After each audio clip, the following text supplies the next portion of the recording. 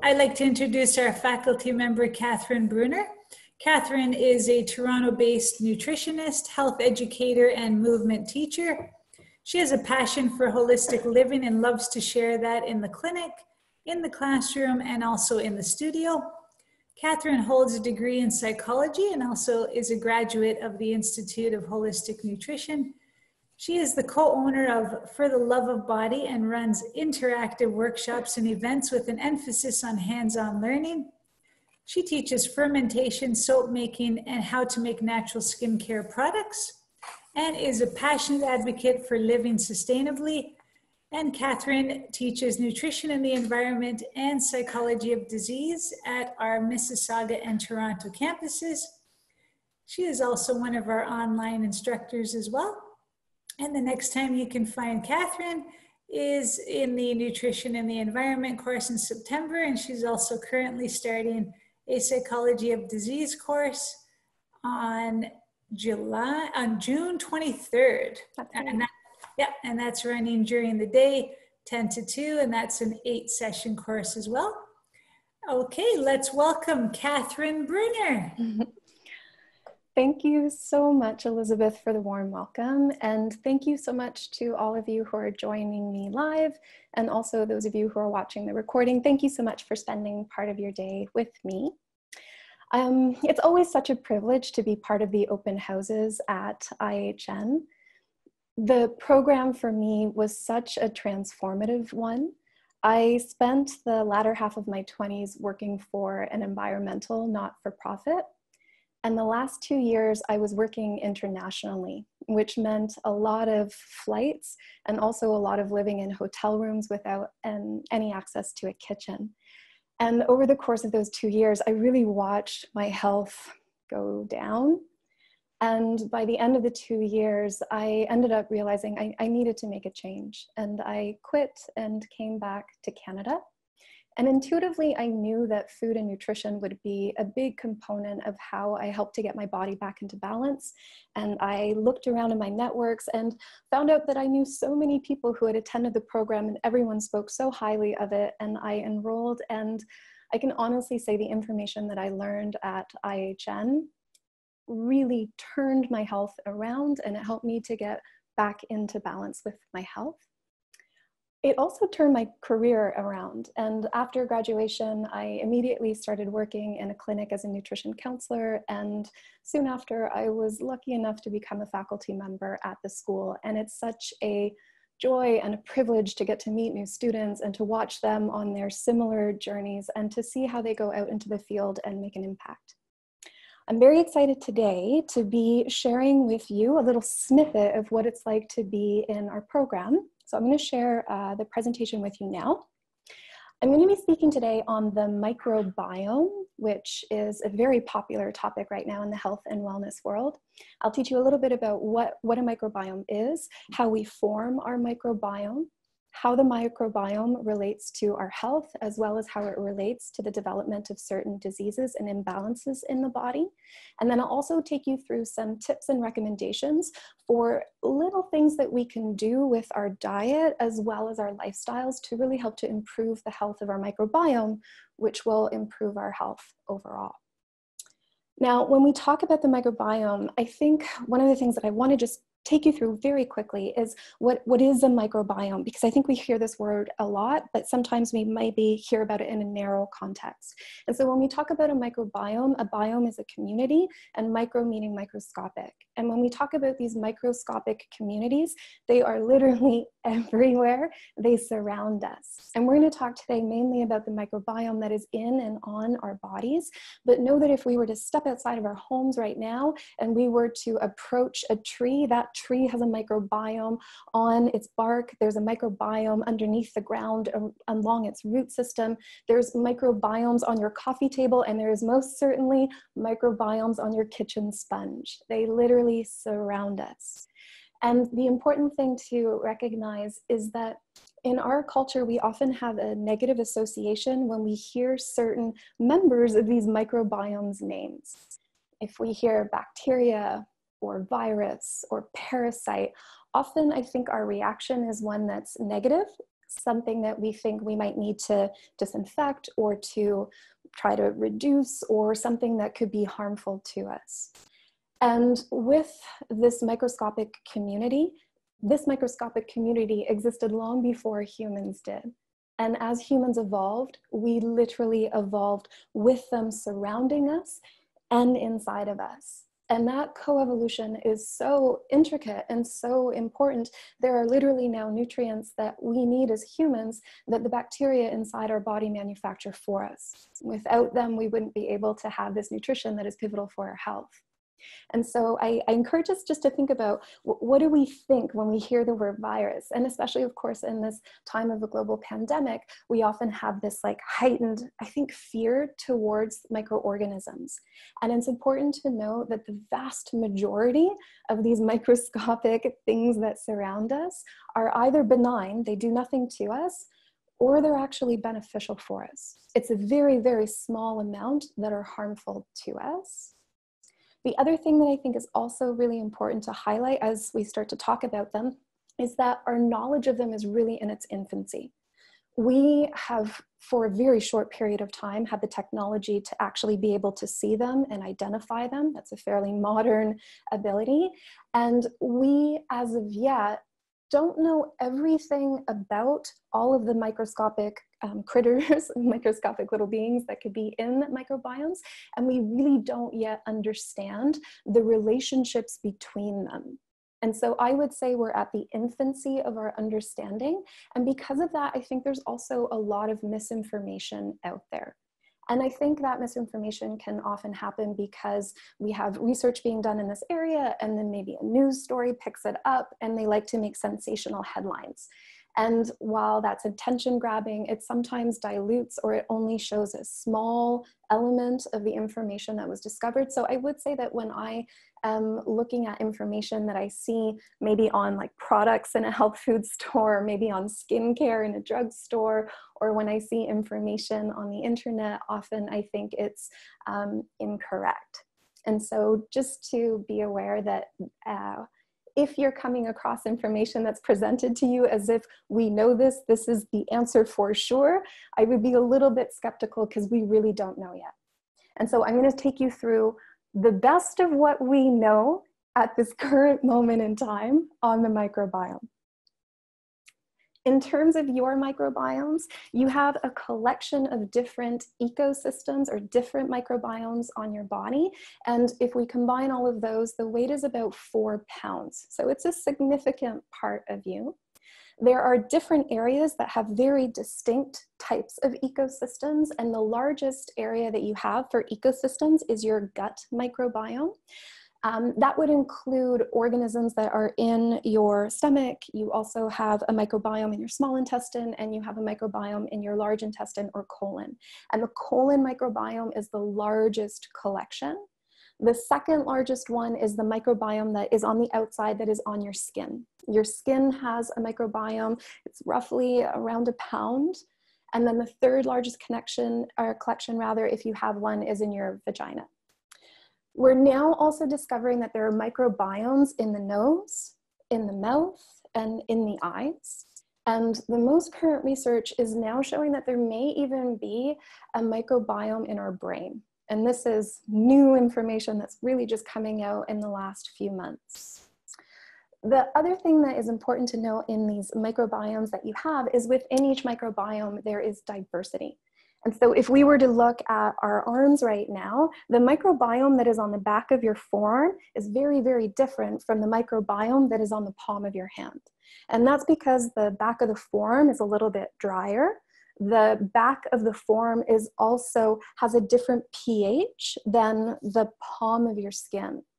And those different types of conditions, so how moist it is, what the pH is going to impact what type of microbial species want to live there. The other thing that's also very different, so we have those like intrinsic conditions of the skin, but also then what we come in contact with. So if you are right-hand dominant, the palm of your right hand, that microbiome is very, very different from the palm of your left hand, even though the moisture and the pH might be similar, because you touch more things with your dominant hand. And when you touch things, you pick up new microbes and you shut off microbes. And so we know even within similar terrains, we might also have difference dependent on how we're interacting with the world around us. In terms of how many there are, there's different numbers that float around. Generally, we know that they are in the trillions, and one of the most accepted numbers is around 58 trillion microbes live in and on you. But within all of those microbes, there's also a big variety of different species. So for example, Lactobacillus acidophilus being a species, you have hundreds of different species of bacteria living in and on you. The other thing that I think is also just important to know is that I'm going to talk about bacteria and yeast mainly because we know the most about them. But in your microbiome, viruses outnumber bacteria by a huge amount, but they're really, really tiny, and we don't really understand how they interplay with other members of that microbiome and how they impact our health. And so even though they number the most, we know very little about them. So as more and more research is done, and as we start to understand these relationships, the role of the microbiome will start to become clearer and clearer. Now, in terms of some of these little species, so we've got like a number of different ones that are not so well understood. We have little protozoas, we have like miniature little like almost like spiders as well that like live on our skin, little tiny mites that live on our skin. And again, that can sometimes, I think, be a little bit jarring to hear. So I'm sorry if that makes anybody uncomfortable, but like there's miniature tiny spiders that live on your eyelashes. Your eyelashes have a microbiome that's different than your eye. And they actually help to clean your eyelashes, and they keep your eyes from getting infections, and they keep them healthy. And so we're not going to go into the world of all of the little like interesting critters that are in there. I'm going to focus mainly on bacteria and a little bit on yeast as we start to move through a little bit more information about your personal microbiome. So in terms of the microbial evolution, you receive some microbes while you're developing in the womb. And this is a piece of misinformation that's often out in the world, is I think for a long time we thought that the fetus was fairly sterile, but we're now seeing that that's not necessarily true. So there are microbes that get through the placental barrier, and so there's already some development of microbiomes in the womb, but certainly as you pass through the vaginal canal, you get a large inoculation. And so that is covering your skin. You start to inoculate your skin microbiome, but also the infant will ingest some of that, and that starts to inoculate the inside of the body with various microbiomes. Then in those especially a few hours after birth, what's touching you, what's coming in contact with you starts to also inoculate your microbiome. And then as you breastfeed, you get more again from your mother. Now, in infancy, you have much more Bifidobacterium longum, which is a specific species, and they help you to digest milk. As you're weaned and you start to eat your first foods, the lactobacillus species start to go up. And so there's some big changes that happen when you're quite young, but roughly around 2 years, 3 years, some researchers say 1,000 days, we start to develop more stability in that microbiome, and the changes are less and less. Those first few years of life are quite pivotal in terms of determining what our own microbiome will look like. Now, in terms of as we continue to age, those foods that we choose make a big difference in the diversity of species that are in our microbiome. For example, if I tend to eat more sugary foods, then I will feed species that like sugars. They will replicate, their numbers get bigger, and that will start to crowd out other species. Or if I'm not eating enough fiber, for example, then I'll start to starve out certain species. Their numbers will go down, something else will take that space up. And so we know the diet has a very big impact as well on some of these changes in diversity that happens with the microbiome. And what we do know is that if we were to compare a culture of peoples who are eating a more ancestral diet and compare that to a more Western diet, or sometimes that's called a standard American diet, there are huge differences in the diversity of species. And in fact, there are certain species that are no longer present in that modern diet individual. What we know from animal studies is that it takes about 3 generations before those changes become irreversible. Meaning that if we had a mouse that came from eating an ancestor, like its traditional diet, what mice are meant to eat, and then we take the litter and we feed that litter higher sugar foods, and then that litter passes on that changed microbiome to the next litter, 3 generations, and we can no longer go back. If you were to those 3rd generation pups, give them again the diet that their grandmother ate, you wouldn't be able to reverse it. You can't go back. Now, what we don't know is that a bad thing?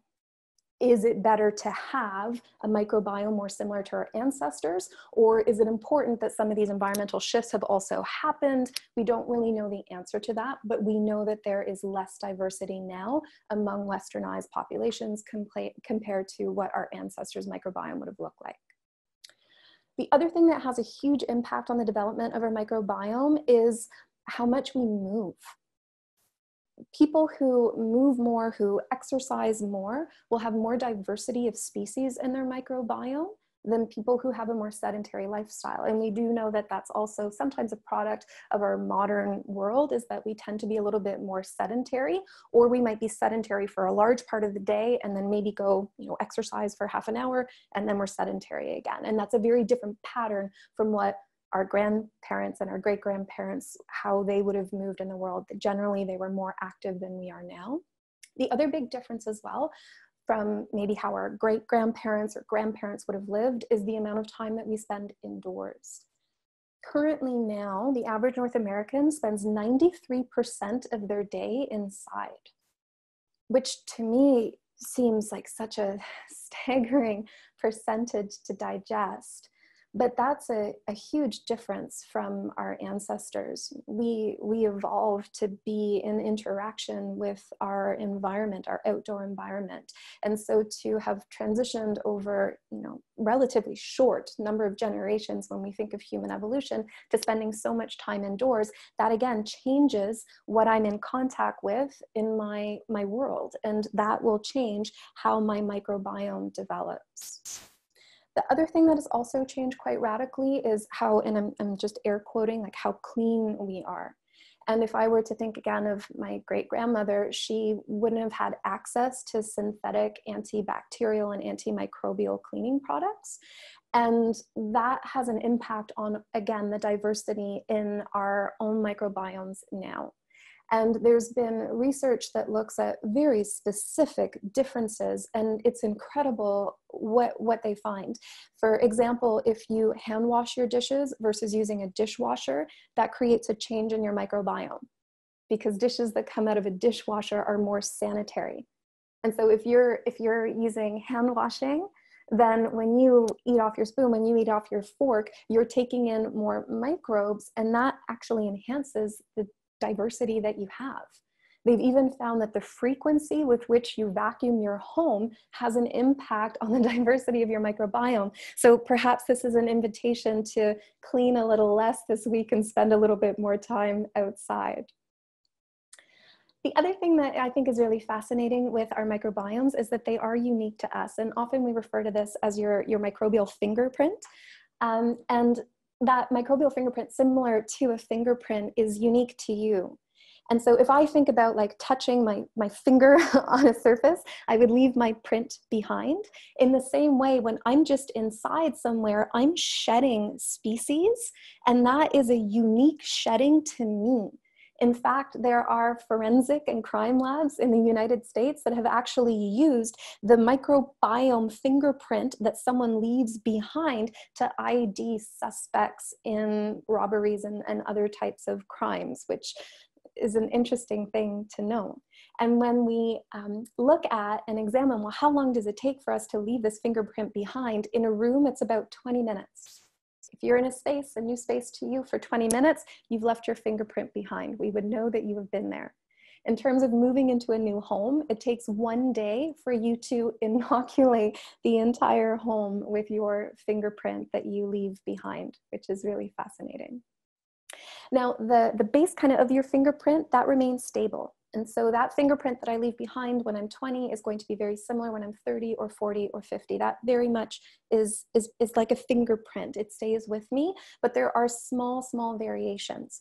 We are constantly shedding, so they fall off of our body. We breathe them out. When you use the bathroom, you get rid of a lot of microbes, especially in your feces.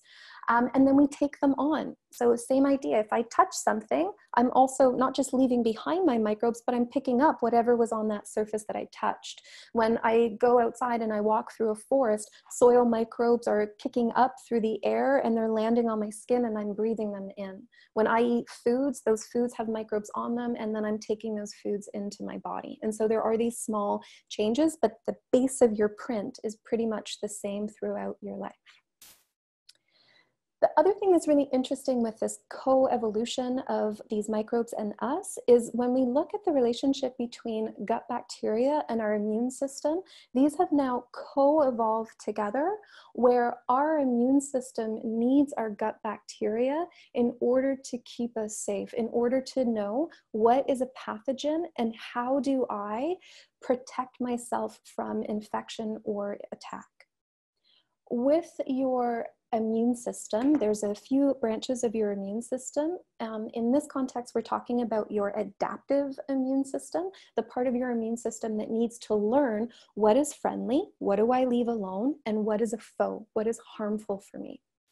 And what seems to happen is it's the microbes in the gut that tell your immune system, this is a foe, you should attack. And when the immune system attacks, it does so through the process of inflammation. Other things that are important to note in terms of the diversity and health of our microbiome is also the medications that we might be exposed to throughout our lifetime. And the one that we hear about the most in the context of microbiomes is, of course, broad spectrum antibiotics. And broad spectrum means that it targets like a number of different species of bacteria. And so when we do a broad spectrum antibiotic, it not only takes out or targets the one that we think is causing harm, but it will also take out some of the friendlies. And this is why broad spectrum antibiotics are often considered not desirable in terms of keeping the health of our microbiomes intact. The other thing that I think is important to note with antibiotics is that 70% of the antibiotics that we create aren't intended for human use. They're made for conventional agriculture, and they're not necessarily used to prevent or treat infection in animal, but rather they're often added to animal feed in order to get the animals to grow faster, to fatten faster. And so one of the issues is that even if you are not taking antibiotics often yourself, you may be being exposed to them through the foods that you eat. Now, the other big concern with this use of antibiotics, both if we're thinking about taking it potentially as humans, but also because they're in conventional agriculture, is bacteria are able to share genes very easily, and they replicate in staggering numbers. And with that sharing of genes, it's very different from the process of a human, where in order for us to change something about us, we have to pass that down through several generations. It can take a long time to create these changes. Bacteria can just swap genes. If I was in a really rudimentary way trying to describe how that could happen, thinking about it as a human, you know, if I looked at a friend of mine and they had a beard and I thought, oh, well, it's getting cold and maybe that beard would be useful for staying warm, I could literally just say, hey, give me that beard gene. And then I have a beard. You know, so when we're talking about bacteria, one of the things that is a concern with this use of antibiotics being rampant is that always you will have some bacteria that are able to survive.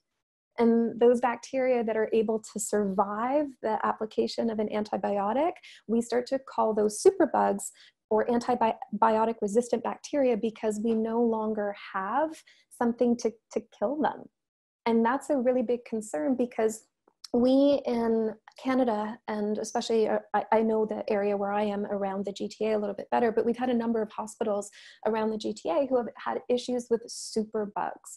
And the best response that we have right now, if somebody has an infection with one of these bacteria that are resistant to antibiotics, is just to try and give them the strongest dose of the strongest ones that we possibly have. And that can be really hard on the body.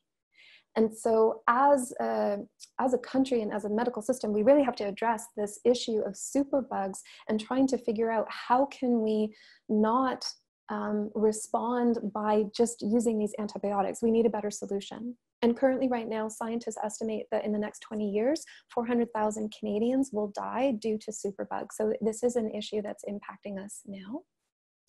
The other concern with antibiotics, I think, is also when we have them at a very young age. If you remember me saying, we're in those first few years of life, we're really setting what that fingerprint is going to be. And what we do know is that children who receive antibiotics before age 2 will have a higher risk for conditions like allergies, eczema, asthma, obesity, and inflammatory bowel disease later in life, all the way into adulthood. There's also several other medications that have a big impact on the gut microbiome. So we know PPIs, or proton pump inhibitors, have a big impact on the microbiome. We also know some synthetic food additives have a big role to play in reducing the diversity of the microbiome and stress. And of course, again, if we maybe think about modern lifestyles, they're often much higher in stress. And this might also be one of the reasons why our diversity has gone down. In terms of some of the conditions that have been connected to this imbalance or loss of diversity of species in the microbiome, there's many, and this is not an exhaustive list on this slide, but in terms of digestion, there are several different conditions that have been linked to this loss of diversity or imbalance in the microbiome. So some acronyms here, SIBO, this is small intestinal bacterial overgrowth. IBS is irritable bowel syndrome, IBD is inflammatory bowel disease, and then many other conditions, ulcerative colitis, Crohn's disease, leaky gut, which might also be called intestinal permeability or barrier dysregulation. Overgrowths of yeast, one could be candida.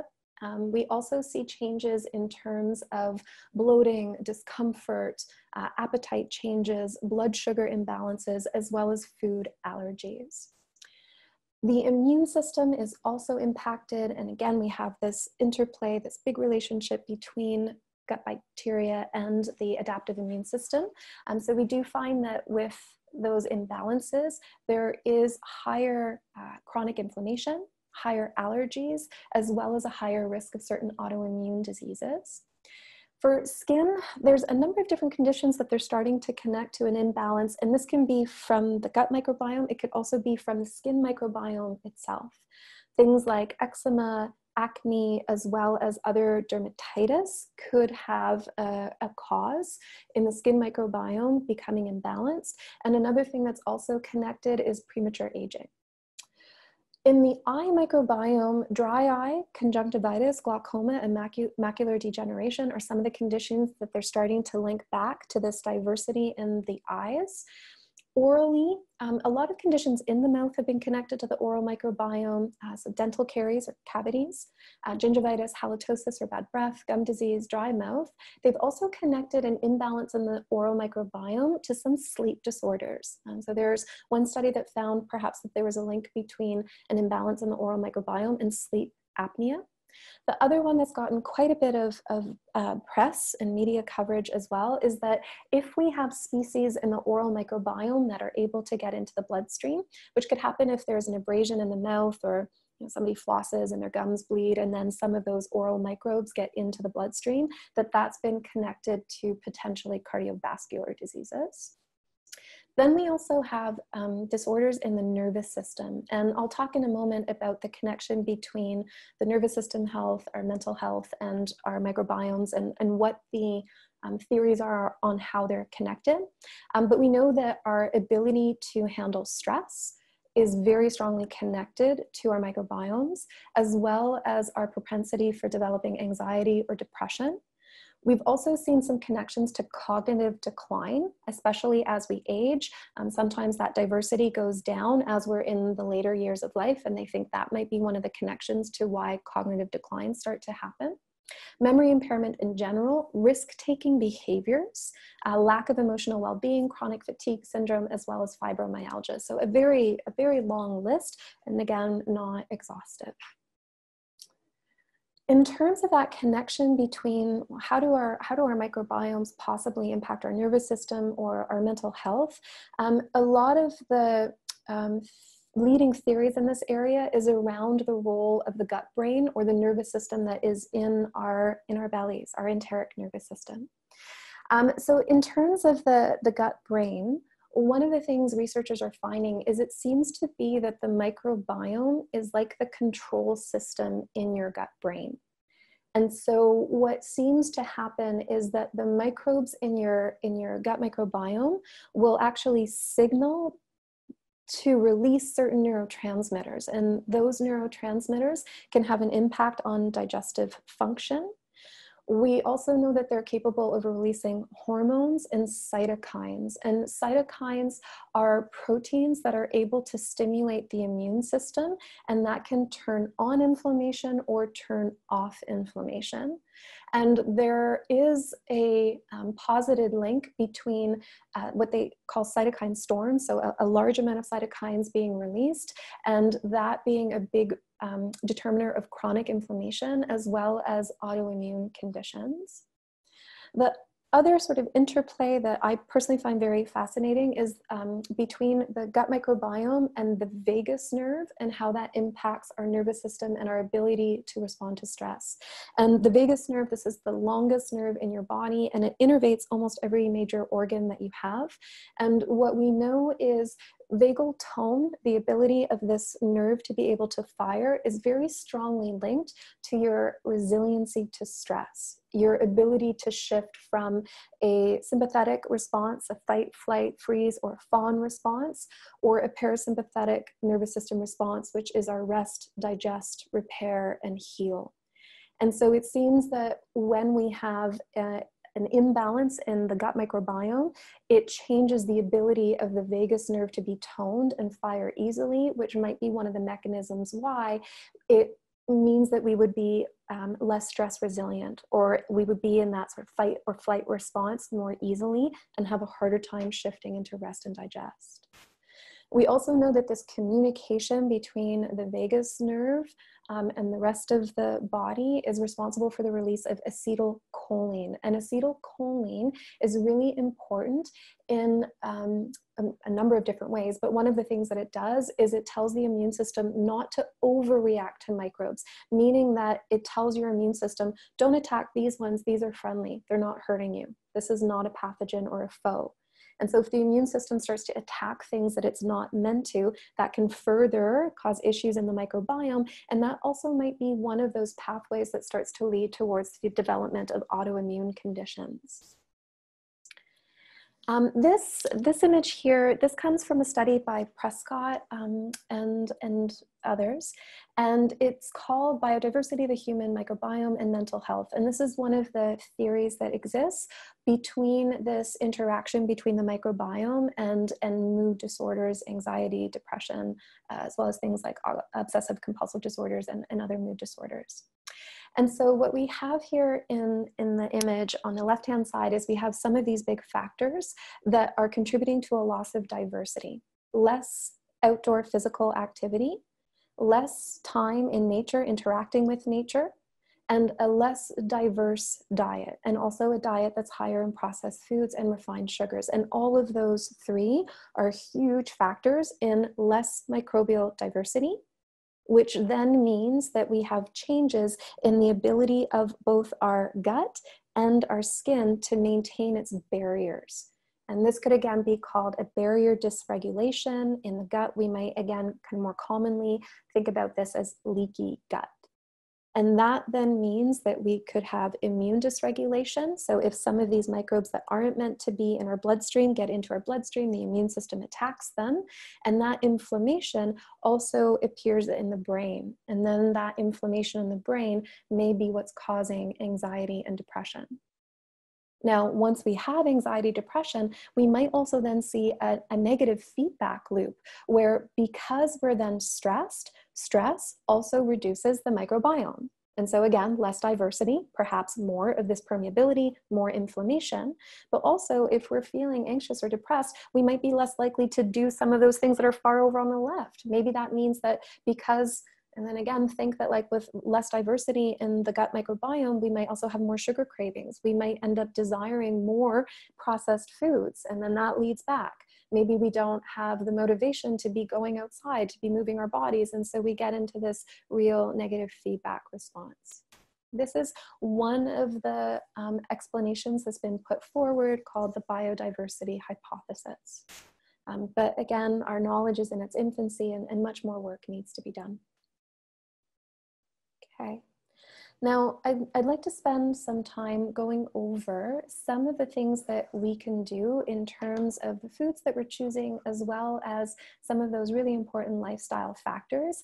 So we can start to really think about, how do I enhance the health of my microbiomes? And I'll try and provide a lot of suggestions and tips here. And please, again, know if you have questions, just type them in the chat. In terms of what to avoid, there's several that I would recommend, and one would be to avoid unfiltered tap water.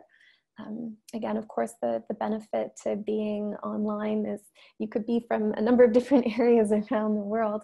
But for those of you who are in the Toronto area like myself and have Toronto tap water, we do know that studies that have examined Toronto tap water have found superbugs, or these antibiotic resistant species of bacteria, coming out of our tap water. So I'm a big fan of filtering water. In terms of water filters, I prefer that over buying water. In general, most water that we buy often comes in plastic, which I don't think is environmentally sustainable. I also don't like giving companies money for bottling water, and a lot of those companies might actually be bigger companies I don't want to support, like Coca-Cola or Pepsi-Cola. The other thing, that in the United States, they actually tested bottled water and also found superbugs in bottled water. So it might also mean that buying water isn't actually ensuring that it's properly filtered. There's a number of fantastic filters that you can explore that meet a variety of different budgets. I have no affiliations or sponsorships with any type of company. It's just not something that I personally do. But there is a brand that you can find in Canada called Berkey, B-E-R-K-E-Y. That's the filter that I have in my house. It's a standalone. So if you don't know how long you're going to be in the place that you're living, if you might be moving, it's portable. It's one that I generally recommend.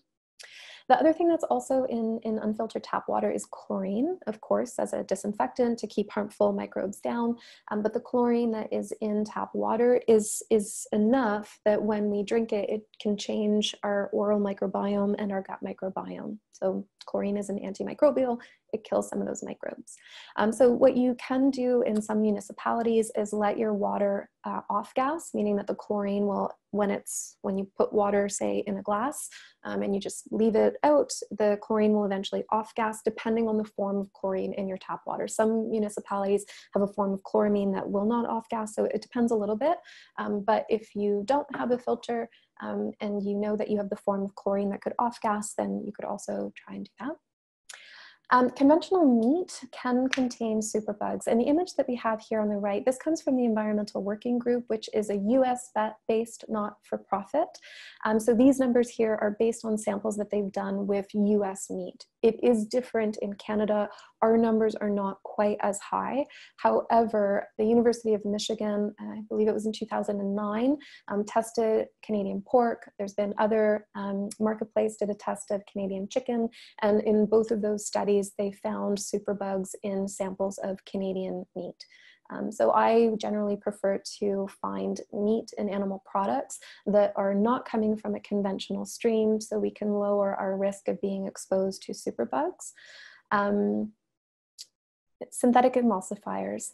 Some synthetic emulsifiers, especially one called polysorbate 80, has been studied and found to really inhibit or decrease some of the diversity in our microbiome. That might be one that you avoid. There are probably many, many others, but again, our knowledge is still in its infancy. As much as possible, I try and avoid synthetic processed ingredients. My ancestors wouldn't have been able to digest them. And so if I'm thinking about how to approach my own microbiome, I try and eat as much as I can, as naturally and unprocessed as possible. And of course, like hydrogenated fats are highly, highly processed, and those have been studied, and they do seem to impact, again, the diversity of species in our microbiome, as do artificial sweeteners. Pesticides, things like Roundup or BT, both of those are also used when we genetically modify certain crops, so Roundup ready crops, or things like BT corn or BT cotton. So I do prefer to avoid GMOs. I do also prefer to avoid, when possible, crops that are sprayed with pesticides or herbicides. Again, those are often antimicrobial, they might be antifungal, and if those traces are getting into my body, then that can impact my microbiome. A local organization for us in Canada is Environmental Defense. They're a fantastic organization. If you haven't checked them out yet, please do. They do a lot of great work, and they also try and push for a lot of legislative changes. They have a lot of petitions that try and do things like clean up our skincare in terms of getting some of the toxins out of our skincare, and also in terms of helping Canadian homes to be healthier by having better regulations from the government and on products. And there's a really fantastic report on there where they tested common foods that we give to our children to see whether or not there was residue from Roundup moving up into those finished food items. They tested things like Cheerios and hummus and crackers, and they found that in a lot of these foods, they could find measurable amounts of glyphosate. It's a great study to check out, and you can find that at environmentaldefense.ca. Other things that are good to include. So in terms of including foods that will enhance the diversity in our microbiome, ones that are fantastic are fresh fruits and vegetables. And when we think about fruit or vegetable growing, it is just like if we step outside right now, surrounded by microbiomes. And so when it is surrounded by those microbiomes, it's going to have some of that on the outside, but just like us, some of it gets inside. So for example, if I were to wash a carrot, I might wash off some of the microbes that are on the outside of that carrot, but on the inside of the carrot, where you can't wash it away, there are still lactobacillus species of bacteria. And when we look at those lactobacillus strains, 35% of them are able to survive gastric conditions and get into our guts, which gastric conditions, I mean things like your stomach gets very acidic, at the top of your small intestine, the pancreas releases bile, and sometimes that can cause certain species to die because they don't like that low acidity or being very acidic, or they don't like the pH being more alkaline, like being spit out at the top of the small intestine. And so when we talk about surviving gastric conditions, it means that they don't die. They're able to make it all the way down into our colon. The other type of food that is fantastic for species diversity is omega-3 fats. And in terms of omega-3 fats, there's a number of fantastic sources that you can find, especially cold water fatty fish produce a high amount of omega-3s. So things like salmon, things like trout, also some of the smaller fish like anchovies and herring and mackerel, but these all have a high amount of omega-3 fats. Nuts and seeds also contain omega-3 fats. Things like chia and flax and hemp seeds are fantastic sources. In terms of foods, prebiotics and probiotics are also very important. Prebiotic means that it's food for your microbiome. And so when we talk about prebiotic foods, these are generally complex carbohydrates, and they end up being food for the microbiome in your digestive system, in your colon, and sometimes your small intestine. And so when we talk about prebiotic fibers, I've listed a number of the foods and vegetables here that have the highest amounts. Sunchokes, sometimes also called Jerusalem artichoke, if you're not familiar with the word sunchoke. Artichoke, chicory, endive, asparagus, onion, garlic, leek, beet, fennel, lentils, beans, broccoli, but especially broccoli stalks. These would be some fantastic sources of prebiotic fibers. And when we're choosing these prebiotic fibers, diversity is important. Having different prebiotics throughout the week help to enhance the different diversities, the different strains. Different species will want to eat different things. And so if you include more diversity of prebiotics, you will also enhance the diversity in your microbiome. Then we have probiotic foods, and probiotic foods would be fermented foods. And fermented foods, when we do fermentation, we are creating conditions to increase the population of certain bacteria and yeasts. And those bacteria and yeast, because their populations are increasing during fermentation, and then we eat those fermented foods, we're taking that diversity of microbes that we created through fermentation into our bodies. Now with fermented foods, I think it's fantastic that they have become so popular again in the last few years, and we see more and more options in grocery stores across the country in terms of different types of fermented foods. I will give you some specific tips on which ones to choose, because there are some that are better than others, and there are some that are entirely fake. They're not fermented at all, but you might think that they are. So I'll take you through that. But of course, some of our most maybe popular ones are the ones that we're most familiar with. Sauerkraut, miso, kimchi, kefir, cheeses, yogurts, vinegars, and kombucha. So when we look at these fermented foods, one of the things that we know is a regular intake of them has been found to improve cognition, how we think, our emotional regulation. It reduces social anxiety, seems to be able to repair the gut and lower inflammation overall. And again, with a lot of these different studies, it seems to, just like our prebiotic fibers, suggest that diversity is the name of the game. Meaning that instead of having only kombucha or only eating sauerkraut, having a large variety of fermented foods in your diet seems to have a better impact than eating the same one every day. Now, in terms of fermented foods, when we're looking at the store, there's a couple things that you should look out for. And one is that it's actually raw and unpasteurized. And in terms of fermented foods, one of the things that is very typically done is we might have foods that were traditionally fermented foods that are now being mass produced, and they still have their original name, but it's no longer a fermentation process. And I think the easiest example to use for this is sauerkraut. If we were to go to almost any big box grocery store, we would be able to find the Bix brand in Canada, and they would sell sauerkraut, and they have things like dill pickles and pickled beets and pickled onions. And if we stand in front of that shelf, sauerkraut, this is a traditionally fermented food. But the kraut that Bix sells is not fermented. And if we were to look at the ingredients, we would see cabbage and we would see vinegar listed. So they are not fermenting it. They're not letting acids build up through the process of fermentation. They're adding vinegar, and that's preserving the food and giving it that flavor that develops in fermentation.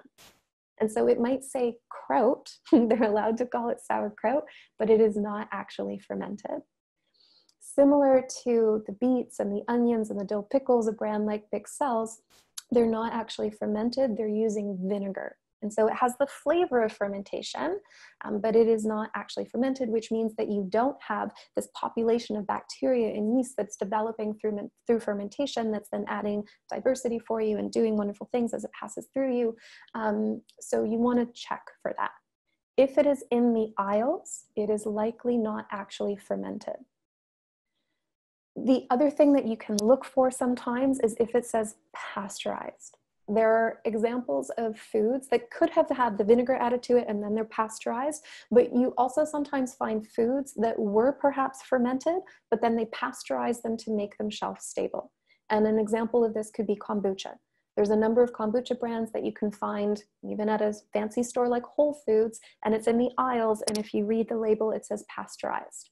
And on the back, it will tell you that they fermented this kombucha, but because they pasteurized it, that application of heat will have killed off those colonies of bacteria and yeast that they developed in fermentation. So when you drink it, it now doesn't actually have any probiotic benefit for you. Other things to look for especially things like kombucha, I would say look at how much sugar is in the final product, and that would also go for dairy. There are a number of brands of dairy for things like yogurt and kefir that have a very high sugar content. And if you remember me saying earlier, if we're choosing higher sugar foods, we tend to feed the strains of bacteria that like sugars. And so those numbers get bigger, and because there's more of them, they're going to start to create sugar cravings because they want more food. And so you want to be careful that you are choosing forms of dairy that are fermented and that don't have added sugars in them. For dairy as well, higher fat would be better for the microbiome, and that's because if they're taking the fat out of dairy, they're increasing the sugar relative to the fat, and again, then you may inadvertently be feeding those sugar-loving species. With fermented foods, I think one thing just to know, especially if we're talking about vegetables, is that some of us may not be able to tolerate fermented foods. And that might be because of pre-existing conditions that are in the gut. For example, if somebody has an issue with digesting FODMAPs, certain forms of those complex carbohydrates, then something like sauerkraut probably wouldn't agree with them because cabbage is high in FODMAPs. If somebody has small intestinal bacterial overgrowth or SIBO, they might also find that fermented foods don't work for them. It might create some bloating if they try them. If somebody has a low tolerance to histamine, they might also not tolerate fermented foods well, because when foods ferment, generally histamine levels are higher in those fermented foods. And so there are some conditions where they might not work for everyone. For me, one of the things that I really encourage is to learn how to make your own. I really think, for one, buying fermented foods, if we're now looking for the fermented foods that are the good ones in the store, so they're in the refrigerator section, they actually have a diversity of species in them, it can get expensive, right? So these are foods that we want to have a diversity of, and we want to be eating them regularly. I tend to aim to eat a fermented food every day, and I try to create diversity. You know, again, if we think about like our ancestors, every culture around the world had a diversity of fermented foods that they made. They didn't have fridges, they needed to out of necessity, but that would have meant that they were eating quite a bit of them. And so I try and mimic that by including them with more frequency in my own diet. But what I think is great is if you make your own, you can save money doing that. It's very easy. It might also connect you to some of the things that maybe your great-grandparents made, which is always really fun to find those cultural stories to our foods and our histories. And you can also make something that's way tastier. So, you know, lots of different ways to ferment things that usually aren't as widely available in the grocery store. So this here is a blueberry vinegar that I made. So lots of different types of vinegars you can make very easily. I have a strawberry rhubarb vinegar that's going right now with the season's rhubarb, which is fantastic. This here is a rhubarb kimchi. So I used orange rind, fresh ginger, I have some mustard seeds in there, and then again, rhubarb from the garden. This is a fantastic little condiment, fantastic little pop of that sour flavor of the rhubarb. This is a chickpea miso. This was aged for a year, and I have seaweed in there, as well as some hot peppers from the garden and some garlic. And what I really love with fermenting food on your own is you can make these flavors that you can't find. I've never seen anyone sell this in a store, and it is the most delicious thing that you could possibly eat. I am obsessed with it. And so it's great to be able to make those flavors that you love. The other thing that I'll just quickly mention on fermented foods is that when foods are fermented, it means that the bacteria and yeast in those foods have started to partially digest or pre-digest what's in here. And that means that when you eat that food, it is easier for your body to assimilate the nutrients. You know, so for example, in the picture here, I've got a curtido that I make, which is cabbage and onion and jalapeno and carrot and lime. And cabbage, it's a remarkably healthy food for us, but cabbage is fairly hard to digest. Chickpeas, garlic, very healthy for us, but they're difficult to digest. If I were to eat these foods unfermented, I would get some bloating. And that's a little bit of an indicator that I'm not actually fully assimilating those foods well. If I ferment them, I have no problem with it. And so I get more of a benefit of eating the fermented forms of these food because I'm actually able to pull the nutrients into my body. The other thing that's pretty amazing with the fermentation process is we make additional nutrients. So for example, the bacteria, the lactobacillus family of bacteria, they actually make additional B vitamins. They help to maintain vitamin C. And so it's just a whole incredible nutrient dense way to transform foods, making them better to digest, adding nutrition to them. I can't possibly go on about fermented foods. I love them so much. We could do an entire open house on them, but I'm gonna digress for now. I do run classes on this in Toronto. We normally run them in person and we massage things together, but we are starting to do them online because of the pandemic, and we do have one on the 28th. So we're going to make kraut as well as a brine vegetable. So you can find information on my website if you want to join and learn how to make some fermented foods. Some misconceptions that I want to just quickly take you through, because I think it makes us better consumers and it helps us to also understand how they work in the body, and also maybe ask questions when we are being marketed products. So one is, most probiotics do not actually colonize your microbiome. Which, what we mean by colonize is, if I were to take a probiotic supplement, or if I was to eat a spoonful of my tasty rhubarb kimchi, those species don't actually colonize, meaning that they become part of my fingerprint. However, that doesn't necessarily mean that they're not beneficial. In fact, they are. So in terms of what those probiotics seem to be doing, is they have a transitory effect. I eat it, it moves through my oral microbiome, my stomach microbiome, small intestine, colon, and as it moves through, it does beneficial things for me. And some of the things they do as they're moving through is they can signal the release of neurotransmitters and hormones. They can help muscles to contract. Peristalsis is what we call the rhythmic contractions of smooth muscles in the digestive system, and that's what controls the speed at which food moves through, which is important for nutrient assimilation and digestion, also too fast, diarrhea, too slow, constipation. And so some of that transitory effect is helping to regulate that contraction.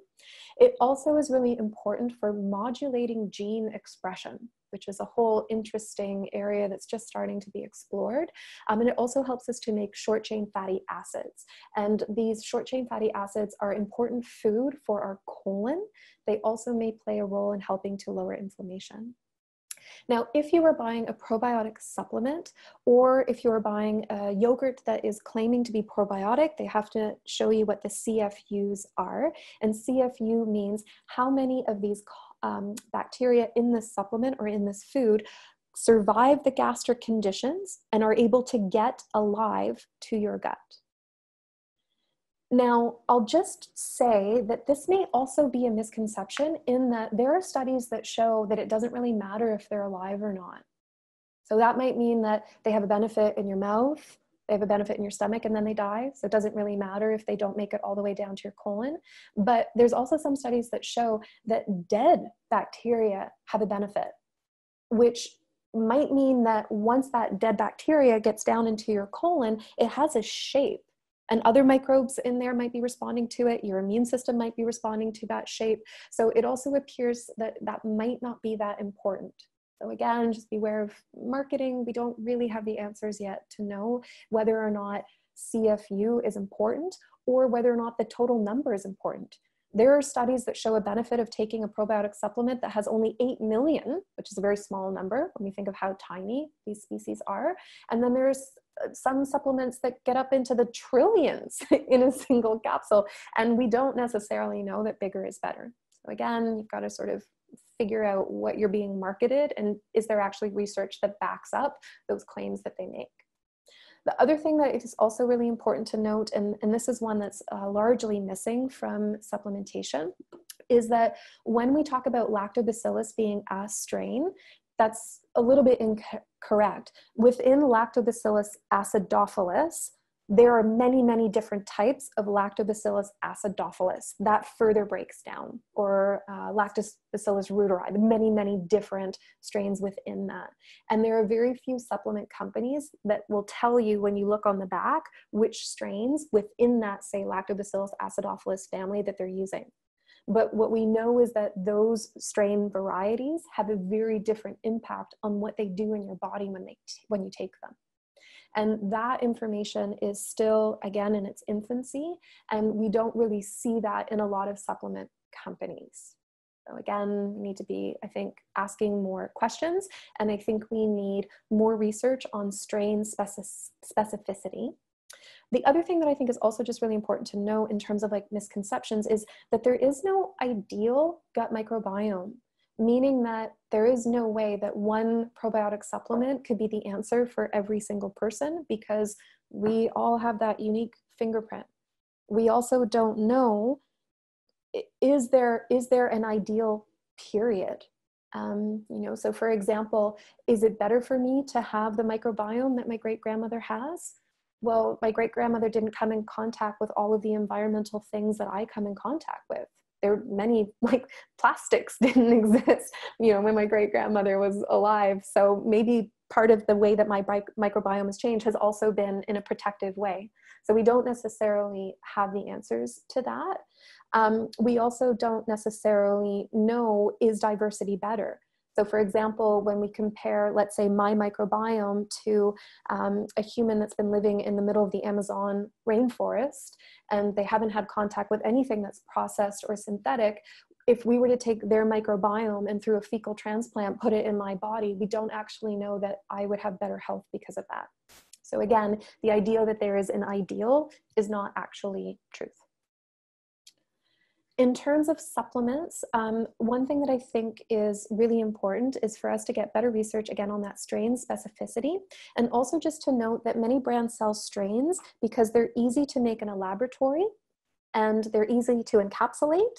And they'll stay alive in that capsule for a period of time, so they can create a shelf life out of it, not necessarily because they're the best ones for you.